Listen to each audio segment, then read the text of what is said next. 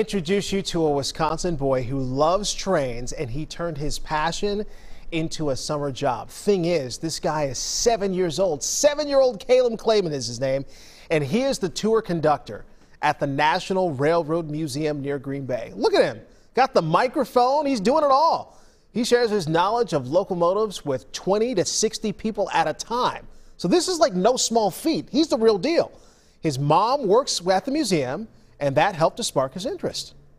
It's really neat watching your kid just take on something and own it and be confident. That red building that has the restoration shop, it was used to restore stuff, and we still restore stuff today. The reason I like working here is because it's supporting the museum. I actually love challenges, and I like everything about my job. Thanks for riding.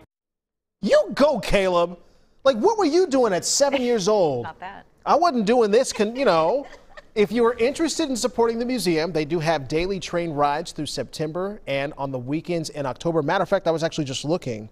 It's $12 for adults and kids over the age of 13, $10 for seniors, $8 for kids 2 to 12. Under that, you're getting free, but it could be a nice little trip. Go check out the trains. A lot of fun. Visiting